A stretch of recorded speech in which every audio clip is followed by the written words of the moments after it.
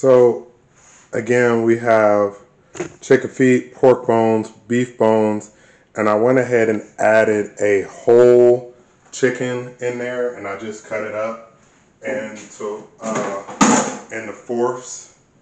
Now I do just happen to have some lamb, some cooked off lamb that I'm not going to do anything with right off bat, so I'm just going to add some of that in there as well.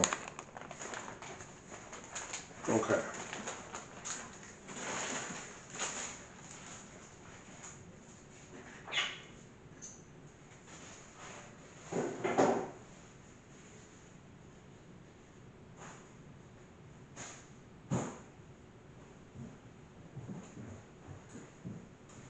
Now the next step is cold water, okay?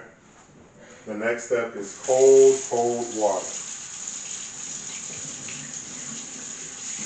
And the reason why we want to use cold water is because that's what's going to extract the flavor from the bones, okay?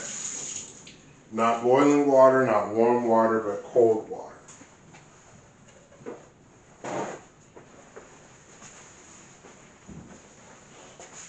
It doesn't have to be distilled water or anything like that. It can just be regular old tap water, but it does need to be cold.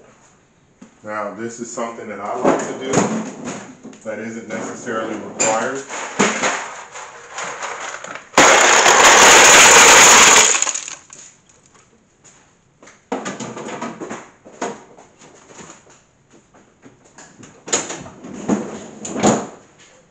To ensure that I have cold water, I just add some ice into it, okay?